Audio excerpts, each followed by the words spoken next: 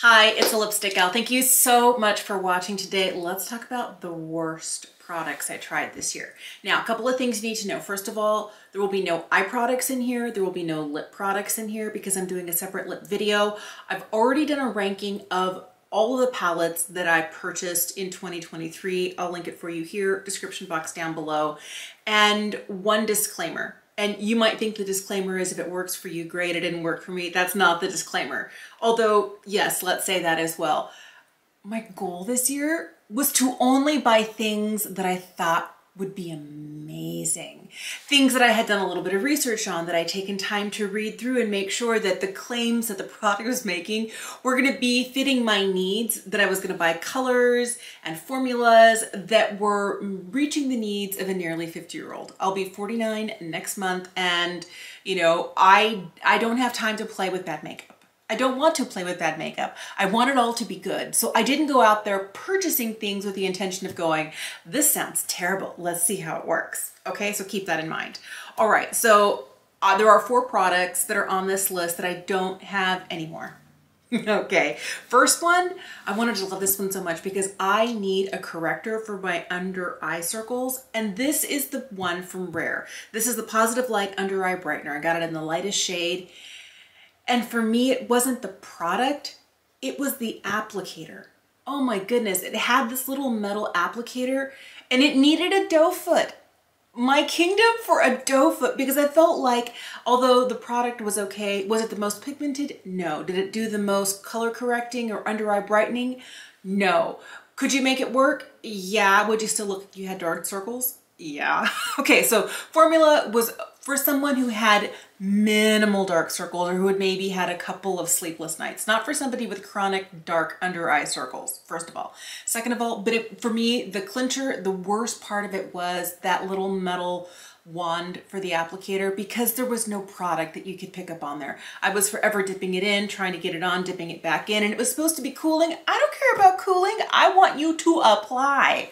That was not for me. So this next one is a mascara that I just didn't like. I didn't like it, and I felt like, and maybe the reason I didn't like it is because I like what I felt like it was trying to duplicate. It's the Milani Liquid Lash Extensions, the highly rated lash extensions, the ones that comes in that green tube with the gold cap. Okay, it really wants to be the Thrive Liquid Lash Extensions. It does with its whole heart, but it's just not. The problem that I had with that, I had smudging. I had flaking, and then on top of that, I lost all of my curl. And did it tube? No. The idea of a tubing mascara is with a little bit of warm water, all of the product just slides right off, and it looks like maybe lashes at the bottom of the sink or little spider legs. It looks like, you know, individual black strips of product. This did not come off in tubes in my experience, and it kind of left a little bit of a smudgy residue, which I had to go in, and it didn't really feel like a true tubing mascara. It wants to be, but it's not quite there yet, and I don't feel that for the $12 or $13 price that I paid for it, that it was worth it at all. It was a bad drugstore mascara. Here's something that I got during the 21 Days of Beauty, and I completely forgot about it. And I didn't realize until I went through and I was checking my list, because I make a list of all the products that I tried every year, and I'm already at like 377 of products that I tried this year. Not repurchases, but things that came in new to my collection, and if I don't keep a list, I lose track because I already got rid of this. I didn't like it. And it's not even a new product. It's a product that I kind of probably came and went and I was like, whatever. It didn't really like click in my brain when it was being released. But then I saw somebody who I really admire using it, and I was like, ooh, that sounds like a great product. I want to try it. And then it was on sale during the 21 Days of Beauty. And that's where I should have been like, wait a minute. Okay, so here it is. It's the Tarte Man Eater Blush and Glow. So it's a liquid blush that comes in it looks like a giant like container of Shape Tape, one of those like tubes, and the doe foot is not even a doe foot, it's like a buck foot. It's like a giant wand at the end, and you can draw it on. And the problem I had with it, did it look pretty on the skin? Yes, but every time I put it down, and I think it might have been the delivery method. I feel like if it comes with a doe foot applicator, that's how they're expecting you to apply it. And so I kept swiping it on the skin and blending it out, but it was so emollient, and it might have been the velvet on the doe foot that was disturbing whatever foundation I had down first. I was always putting this on an unset face, so it wasn't going over powder, but I had problems with it getting rid of if I had any concealer close to this area, any foundation, it just kind of ate through everything because it was really emollient. I did end up like, you know, wiping some off the wand on the back of my hand and using a brush to apply, and then I still had problems with the product on the brush, and as I was very gently tapping it in, still eating through product. I tried a sponge, I tried my fingers, like I really just couldn't get it to work. And the hard part is it's a really pretty product, and I don't know, maybe I'm using too much pressure in application. The color was pretty. I got the color Coral. I thought the color was pretty. I liked the way it made my skin look, but I had problems with application where I didn't feel like it was ruining my entire face of makeup. So that was a no for me. The other thing that I picked up, and this is the last one that I don't actually have with me to show you, is from Juvia's Place. This is the Nubian Glow Liquid Highlight. This was something that when they debuted it this summer, it was late spring, early summer, it looked like everything I wanted. It was a glowy, really kind of glass skin looking, but it had like pieces of reflective shimmer in there. So there was shimmer in the product, but then the product itself was also very glowy and glass skin-like. And it had the same problem the Tarte one did. It kind of ate through everything. And then the amount of shimmer on here was just a little too much for someone like me who has texture right in through here. It was not what I needed. It was the one highlight that just made me go like, oh, I wanted to love it, and it looked so good in pictures and it looked so good in swatches. And then in like, even when I swatched it in store, it looked beautiful, but the reality of it is just was not meant for me. Everything else I have right here in my bad bin. All right, so I'm gonna start with foundations. And this is one that I really wanted to like. This is a 3-drop weightless serum foundation from Ritual Defee. This is one of those, I tried Ritual Defee for the first time this year, and there are some products that made it into like my best. And this is one, and maybe it's because I was expecting something different. I feel like I'm just gonna shake it up. You gotta shake this up. I feel like the packaging for this is nice. So you have this little kind of dropper, has a button on the bottom that says press me. So you're supposed to get like 3 drops. And that should be enough for your whole face. So I like the texture of this. I like the serum quality of it. I can make it work. It was a little light. But for me, the problem with this was the fact that it ended up like finding every single dry patch on my face. Like, I didn't think I had any dry patches, and as a serum foundation I was like, it's not supposed to do that, it's supposed to be hydrating. And oh my goodness, it was not pretty. It was not pretty. There's a lot of pigment in these drops, so if you get the right shade and you find that this formula works for you, it was just that this made my skin look worse as opposed to better. I'm always looking for foundation to make everything look better. This just made me look older, drier, a little bit, yeah, not good. I did not like this. This does not work for me. I had the same problem with this one. This is the Estee Lauder Futurist Skin Tint Serum. Again, maybe it's these serum things. I've tried some serum foundations that worked well for me. This one I didn't think worked as well because this did the same thing where I don't think that I'm a particularly dry person. This found all of my dry patches. Oh my goodness, so bad. I can make this shade work. It's a little bit too light. The next shade is a little bit too dark, so I kind of don't know which way to err. I decided to err on the lighter side. Maybe I shouldn't have, but I'll tell you, this gave very little coverage. It's supposed to wear for 8 hours. I didn't find that it did.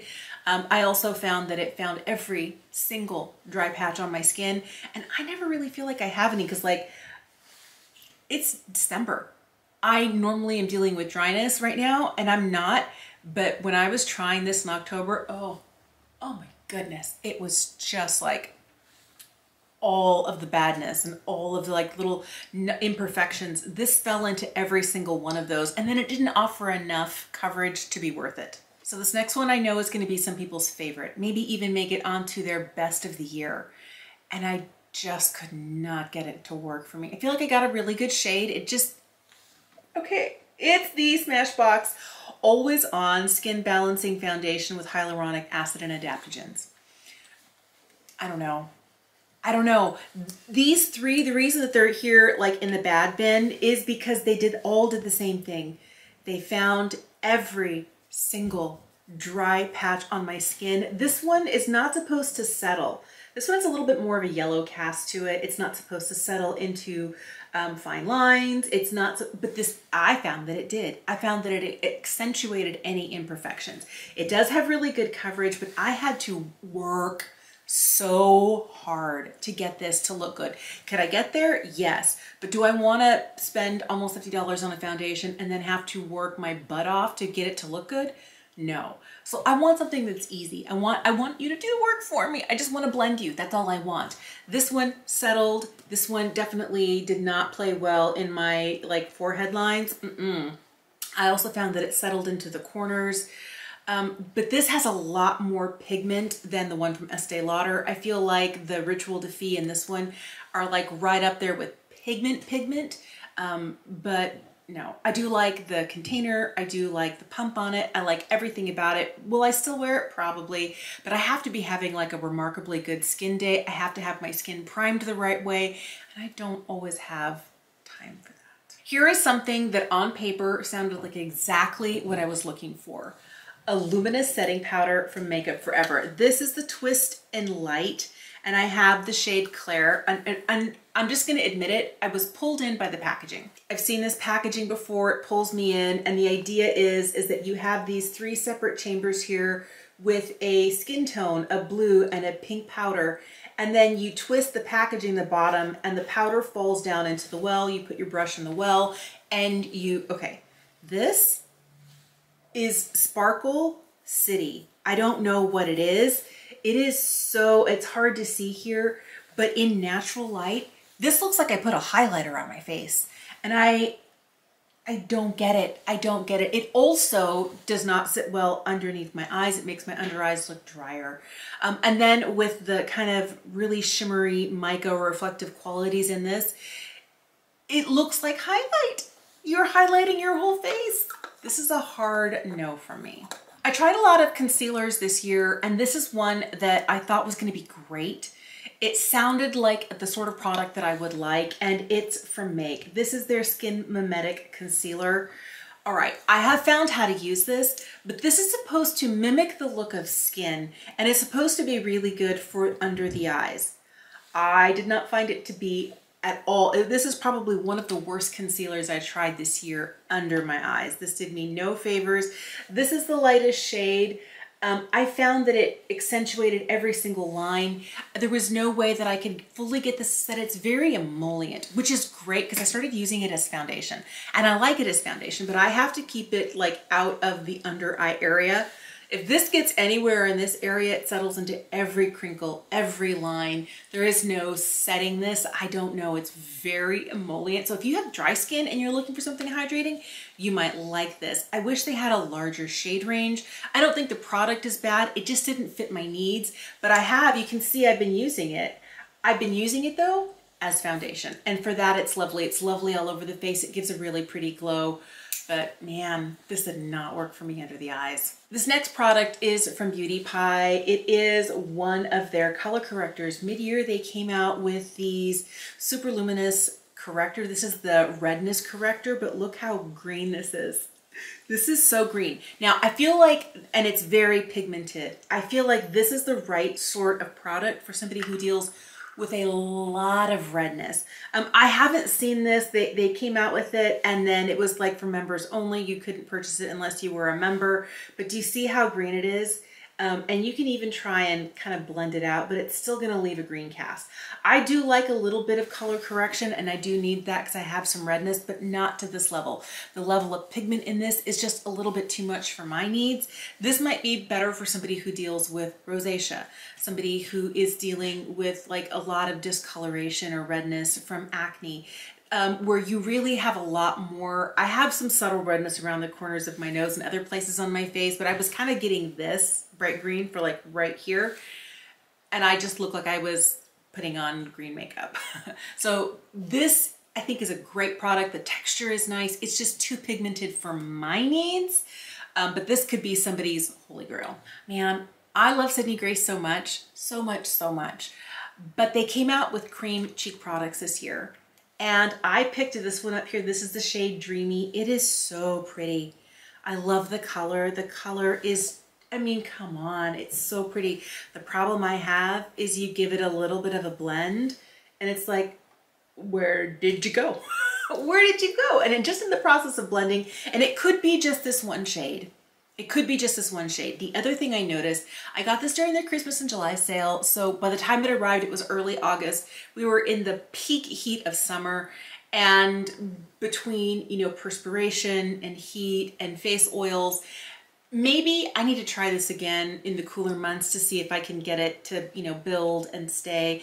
My face ate through this, and it could be the really light shade. Maybe I needed slightly deeper shade, but between being able to blend it away during application and the fact that my skin ate through it, it felt like it was doing a magic act. Like, I'm gonna disappear in 3, 2, 1. Gone. That's what this felt like, and that's why this ended up in one of the worst products of the year for me. This product seemed like it was going to be perfect for me because this is a highlight for people with texture. That's what it was supposed to be. This is the Danessa Myricks Vision Flush.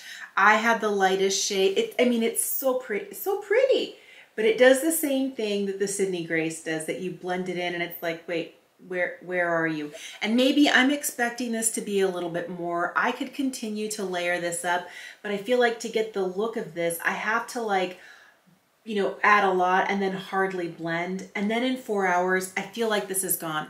This is very emollient. It's very hydrating on the fingers. It has kind of like a really interesting, slightly silicone-y feel to it. But I find that this just like disappears the same way the one from Sydney Grace does. I wanted to love this. I feel like it's really pretty when you swipe it on, but once you start to blend it, and maybe if I had Danessa's pro makeup artist skills, I would know exactly how to use this. But as an everyday person, this, I wanted to love this, and this was just not what I needed. We're just down to eye products. And I know this is not in the bad bin because of like mascara gate. No, this is because this is the most difficult mascara I own to remove.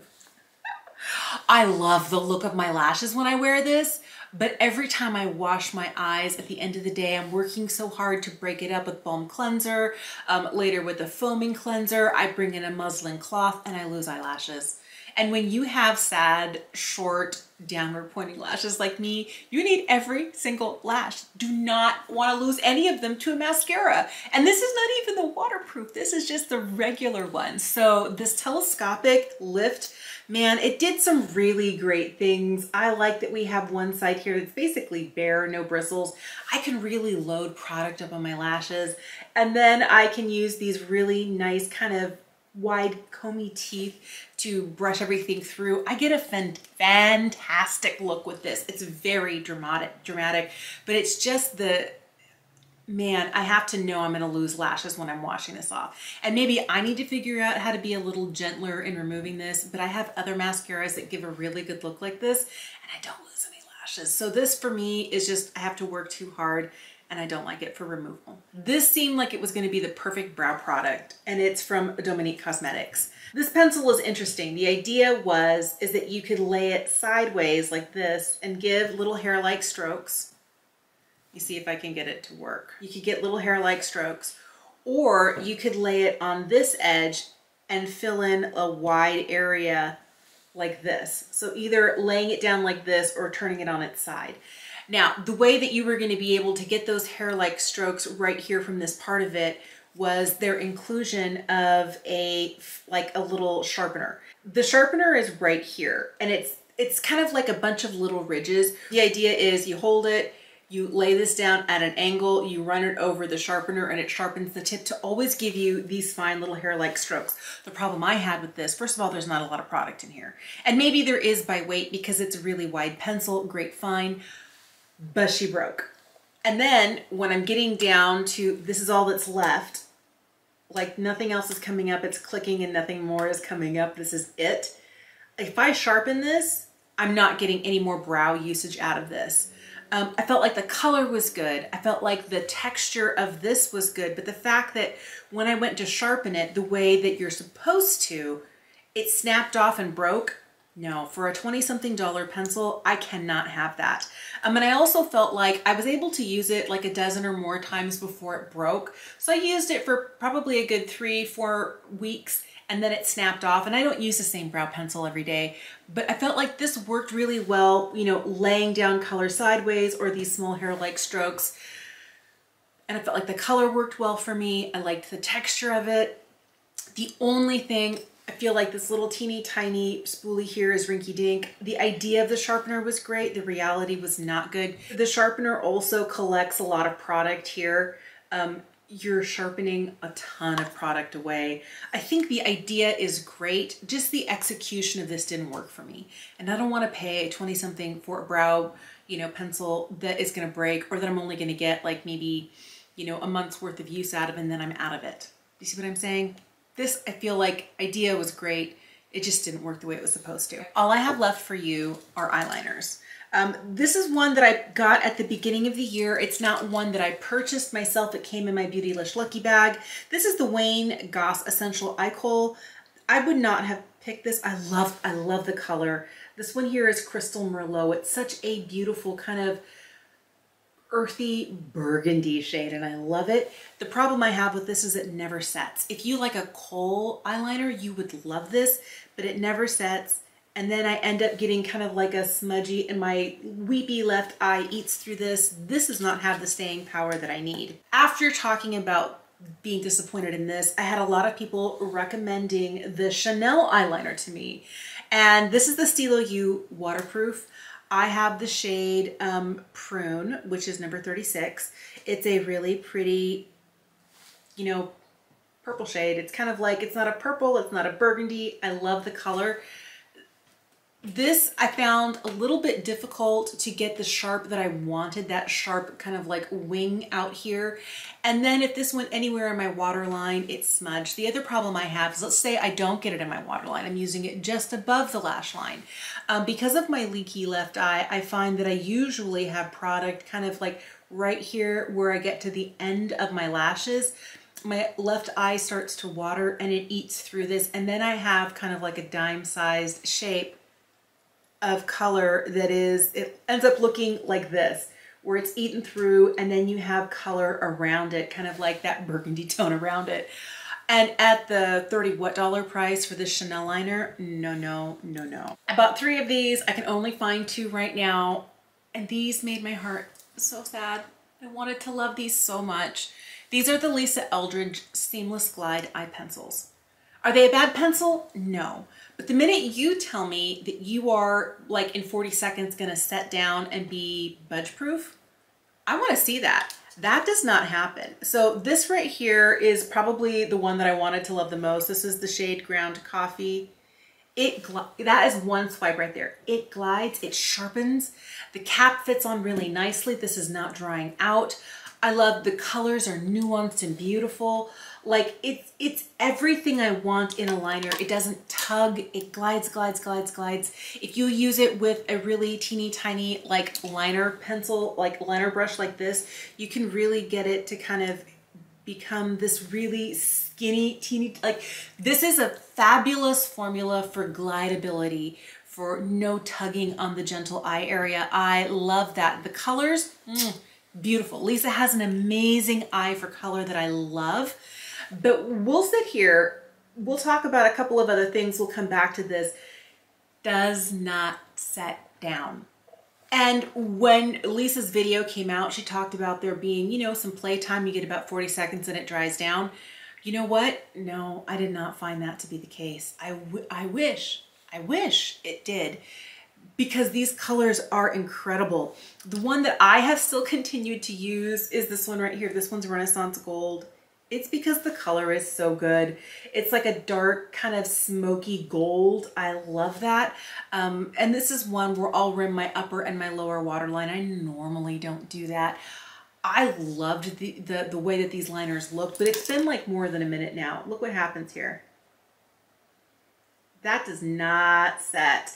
And so if you're dealing with allergies, with watery eyes, if you sneeze, I feel this does not stay put and it does not dry down. Now, can you tap a powder over it to set it into place? Yes. But when I'm paying $30 a liner and you say you're going to stay in place, you're going to self-set, and that you're going to be budge-proof, this is not what I'm expecting. I'm expecting perfection at that price. So it's been kind of a journey for me in eyeliners this year. I've been looking for like the perfect eyeliner. I tried this one here from Wet n Wild. This is their breakup proof, waterproof, retractable gel liner. This one is so dry, so dry. It is, okay, you see I started to make a line right here and it was so dry. I had to press really hard. This one does the exact opposite of the Lisa Eldridge. The Lisa one glides like with no effort at all. This one is dry. It catches, it skips, which is what you don't want on your eye area at all. And it can be a little bit hard. I also don't find that it's waterproof. If my tears can break this up, you know, I don't know, maybe you're running through a little mist outside, like a little bit of rain is coming down and it gets on there and it dries. But I find that my perpetually leaky left eye eats through this. This is not a waterproof eyeliner, and even though it is affordable, I wouldn't recommend it. There are better drugstore eyeliners that are close in price to this, sometimes even less, that do better. This one, no. Thank you so much for watching today.